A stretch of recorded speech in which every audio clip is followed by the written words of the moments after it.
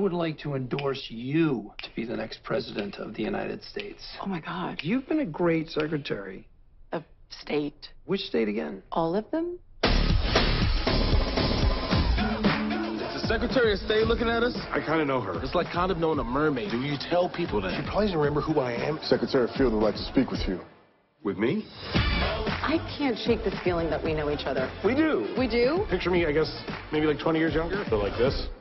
Blarsky? Yeah! What are you doing these days? I'm a journalist. You're a great writer, but sometimes you're a little too much. I don't think I am too much. I actually think I'm the perfect right portion. It's really nice to see you again. Okay!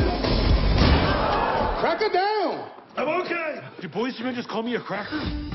What is the relationship exactly? I used to babysit for him. You babysat for him? Wow, time has not been kind. I need some writers to punch up my speeches. Fred's writing is really good, and he knows me. Oh, I feel so scared.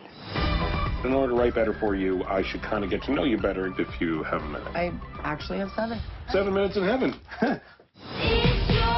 What is your favorite book as a kid? The Velveteen Rabbit. Favorite song? Must Have Been Love by Roxette. Most embarrassing moment? I don't embarrass that easily. I don't either, really. What's your favorite sexual position? Normal? Front-facing normal? What kind of question is that? All it took. Look at you. What's your favorite sexual position? Don't be gross, Fred. Do you, like, date? I mean, who wants to follow me around the world and hope I have 5 minutes to be affectionate?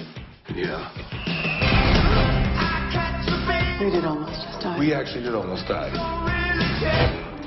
We need to move you. Thank you, Agent M. It's Pretty Woman, but she's Richard Gere and you're Julia Roberts. Honestly, this has been the best few weeks of my entire life. We asked 1,000 constituents how they would feel if Kate Middleton I see where you're going with this. were to start dating Danny DeVito. Pretty negative reaction.